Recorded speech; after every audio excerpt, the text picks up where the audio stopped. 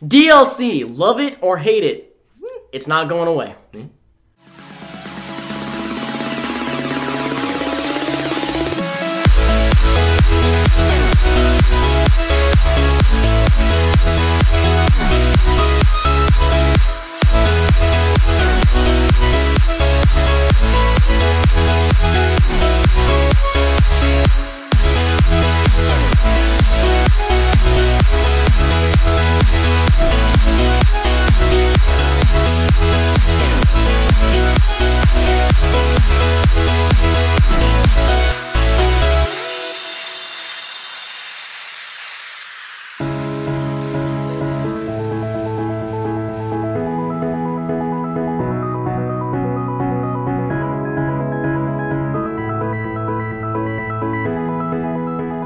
Hey guys, what's up? Welcome to Weekday 1-Up. My butt hurts. I wonder why that is. I wonder what I even mean by that. Am my butt hurt or does my butt literally hurt?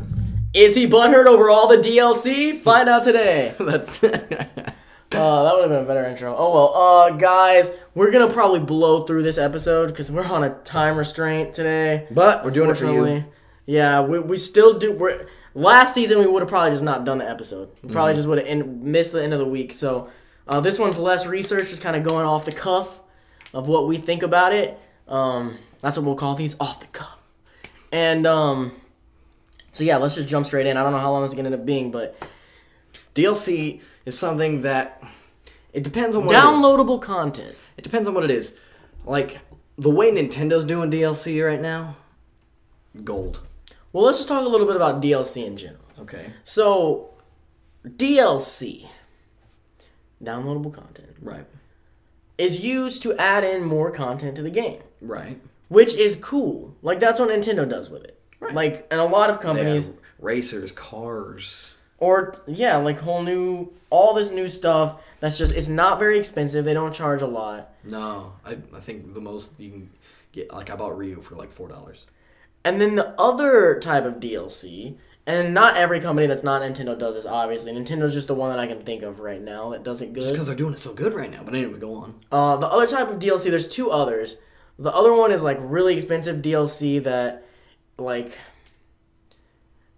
It's kind of like what Nintendo does where they add, like, a ton to the game, but they, like, add whole new worlds. Like, it's, like, game-changing. Like, everything changes when you get this DLC. And that kind of stuff's cool, but it normally costs a little more. And the other one is the annoying kind. Which is where they just kind of nickel and dime you for stupid stuff that you don't want. Or they charge you for stuff that's already on the disc. That comes on the disc, and it just gives you, like, a code to unlock it. Like, you download the DLC, and it just tells it, you can now access this information. Yeah, at that point, they're really just trying to make money. This is what we call the EA Activision approach. Did they do that? EA? It's like... What do you think that makes your viewers, or your fans, your gamers, the people who play your games? That doesn't... It makes you look like you don't give a crap about your games. You just care about the money. Yeah. I mean, as if your E3 performance wasn't already enough of that. Now, another thing that honestly annoys me about DLC nowadays is that people use it as an excuse to not finish games. Talking about EA. Yeah, go on. But people use it as an excuse to not finish games. Like, back in the day, you finished your game as good as you could get it, because once it's out, that's it. Mario There's 64? no patching it.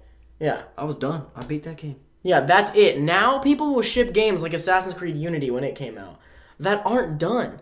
Like, they'll be like, well, we've got a date. We need to get it out so the shareholders will be happy, so the public will be happy. Here's the game. They put it out, we play it, and it's broken. And then they're like, oh, well, it's okay. We can just patch it later. Which is some bull. That's a huge way to screw off your biggest fans who, like... Screw over. I said screw off. Yeah. Your biggest fans who, like, go there, go to GameStop at night and wait in that line to grab your game, and they want to go in and play it. I know so many people who are hardcore Assassin's Creed fans, like myself, still am, but as soon as they got Unity, they were like, I'm done with this series. I'm done, you know, because they screwed over their fans. Yeah. I heard the gameplay, aside from the brokenness, was actually good, but Well, and it's fixed now. Yeah. But it's just like, why? Why are you going to put out broken games? Like, at least get it as close as you possibly can. Like, another example of that is Bloodborne. Bloodborne, I think, was great, as close as it could possibly be. I think the only big problem was the load times. Yeah. Which they probably couldn't have anticipated. They probably weren't even looking at that. They were probably just like, okay, we made this awesome game. It's huge, open world. Look at everything we've done. They patched that within a week, not 6 months. Yeah, well, it wasn't a week. It was like in a month. Yeah. They patched it, and it's like, okay, that's a quick fix. You don't have to buy anything to patch it. Like, it's a free patch. Everything else was pretty much done. You already paid. Did you have to pay for the patches in Assassin's Creed? No, I don't think so. Okay. But it's just like, if you know there's big game-breaking problems, that's a thing. Load times is one thing that people can deal with, but if you know there's big game-breaking problems, don't save the fixes for DLC. Just fix your game and delay it. So DLC that I like is like stuff like if you've beaten the game, like if it's MMO or something, or an RPG. Like you've beaten the game, but then they're like, all right, now you like this game. We know you already spent $60 some odd in it, but we got to make money. So here, spend $25 and you can get this whole other level. You like that? I think I think that's cool because it's like because it's not like you're paying $60 for like a whole another game. You're just getting like $25 to just get another level. What'd Nate say? Tell me in a minute. He's gonna be home in just a second. He wants me to move so that he can get into the garage. All right. Well, anyway, so another reason we're gonna have to hurry this episode up, and yeah, that's the kind of DLC I like. But let's just jump to the question blog. All right, we're sorry, guys. Sure, we're crunched for so much time. We love you. We promise next week will be so much better. This is blame our jobs, guys. I'm sorry. Just blame the hours that they're making us work. We got to be in at 3 a.m, so we got to go and get to sleep. We've got to do this podcast. Speaking of podcast, Nakamacast, make sure you check that out. All right, jump us through the question of the question of the day. It's by Mr. Sonic Team 121. Hey, buddy. If you could be invisible for a day, what would you do? Well, I can tell you what high school Dakota would have done. That's exactly what I thought. First thing, I was like, where's the girls' locker room? What am I doing? I don't know what I'm doing. Who knows? I might cheat, too. I might go look at your test. Ooh, those are the answers. Okay, thank you, smart kid. Now, today, Dakota, I'm more like, man, I would, sneak into some places and... Yeah, I don't honestly know what I would do. Maybe sneak into a theme park and then... I've thought about this. I would, yeah, sneak into a theme park. That'd be cool. Yeah, sneak into places that I need, to pay to get into and then... Yeah, exactly. Sneak into Disney World. Sneak into a concert. Yeah. Sneak onto a plane. And then you just stay invisible? Yeah. So people don't know you're there and don't have a seat or anything? Yeah, find a plane that's going to where you want to go, and then... So basically we'd steal a lot of... We'd have your passport on you? Illegally get into a lot of stuff. Yeah. And all your stuff is invisible, too. Yeah. Not just your person. That's the assumption. Yeah. You don't have to be naked. Yeah. I mean, I would also go naked. I'd go downtown and just strip. And just...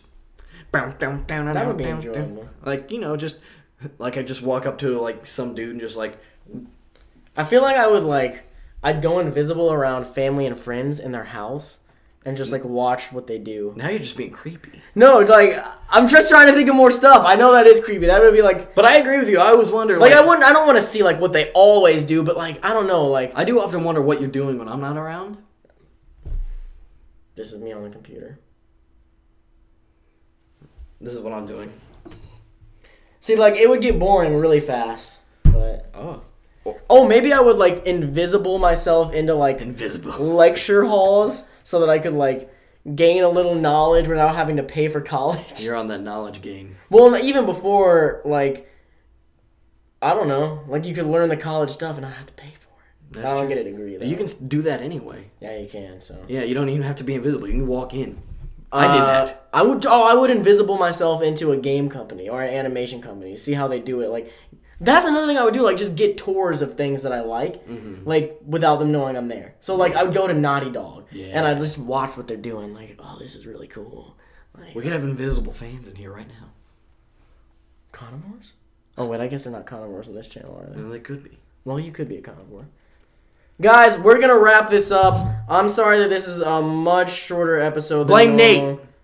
Only not even 10 minutes yet. Yeah. I'm sorry it's a much shorter episode than normal. Blame a lot of things, but at least we did it. Normally we wouldn't have even done it. So Thank you guys so much for watching, and at least this way we don't ramble. Yeah, and you can follow us right here on all social media. You know, that's our Instagram, Twitter, Snapchat for me. Not Snapchat for me. Mine is Jimmy D. Richards. And when you share this video, make sure you share the video, fan art, whatever you want to do that has to involve us. Hashtag WD1UP. Yeah, and thank you guys so much for watching. Next week, we promise to get the episodes a little longer. And please put in more questions and topics. We really need questions. That was our last question that we just read. So there's a few on there. I've been looking at the comments. Well, there shouldn't be. I wrote down, unless they just left the comments like an hour ago. Oh. Because I wrote these down before I left to come here. Oh, you're right. I read the invisible one like today. Yeah. So, we'll see you guys. Stay nerdy. Stay nerdy. Go check out Nakamacast so you can see why we had to cut this short. Hey guys, thanks so much for watching. Make sure to like, comment, and subscribe. Don't forget to come back next time for the next video. And as always, stay nerdy. Yeah, we did it! Nice, dude.